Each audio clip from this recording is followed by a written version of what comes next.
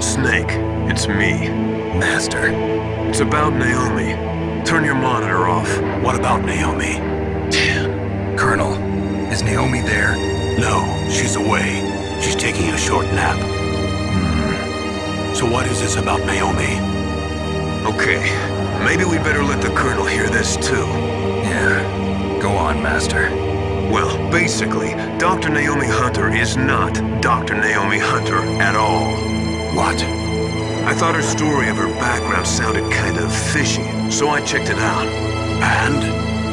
There is an actual Dr. Naomi Hunter, or I should say, there was one. But she's not the woman we know. The real Naomi Hunter disappeared somewhere in the Middle East. Our Naomi must have somehow obtained her identification papers. So then who is she really? She must be some kind of spy. A spy? Yes. Maybe she's been sent to sabotage this operation. Are you saying she's with the terrorists? I don't want to believe it either, but she is working for Foxhound. So you think she had a part in the uprising? Or she could be working with some different group altogether. Different group? It couldn't be. Place her under arrest. What? She's betrayed us. She needs to be arrested and interrogated to find out who she's with. If she's one of their spies, then we're in big trouble. What do you mean? Nothing. Have you let her in on some kind of vital secret or something? Does this have anything to do with the mysterious deaths of the DARPA chief and the Armstech president? I have no idea. Anyway, we cannot allow her to participate any further in this mission. Wait a minute. Without her, we can't complete this mission. I knew it. You're hiding something. Give me some time. I'll try to get it out of her. Hurry then. We've got to figure out who she is and what she's doing here. I understand. Snake, give me some time. I don't have any time left for you.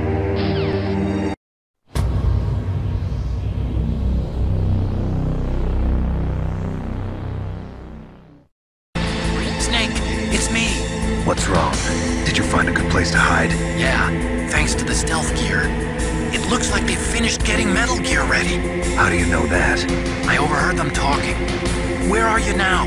Right in front of Metal Gear, but it's strange. What is? There's nobody here. No guards, nobody patrolling. It's too quiet.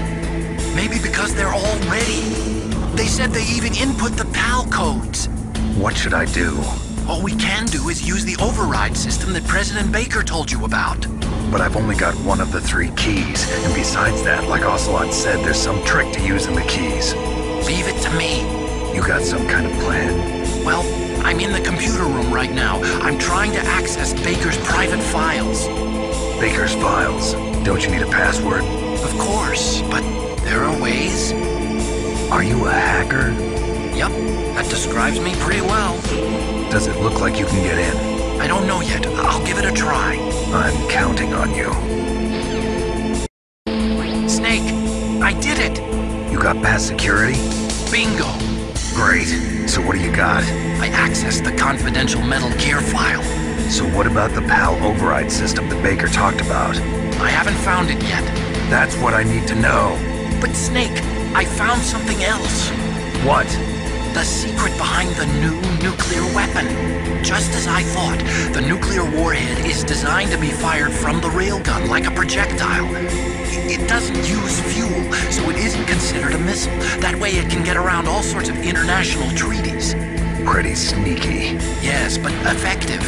And that's not even the scariest thing about this weapon.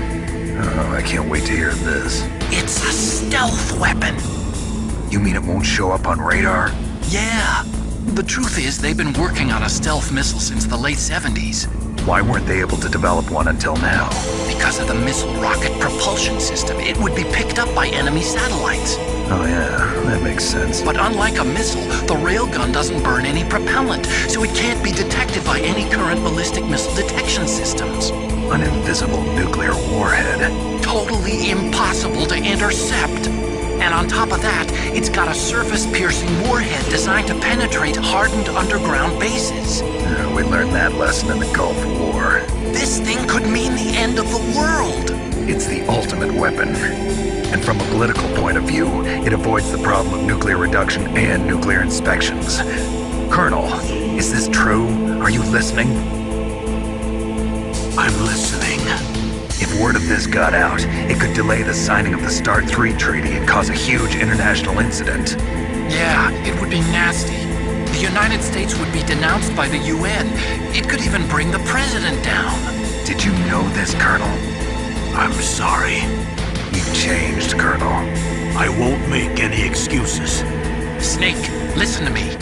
This new nuclear weapon, it's never actually been tested, only simulated.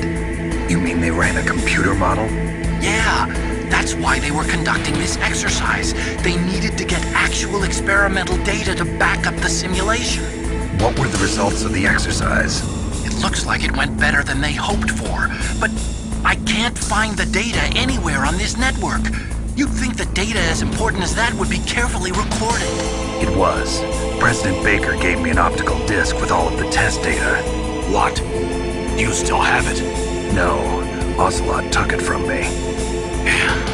The terrorists have replaced the dummy warhead with a real warhead.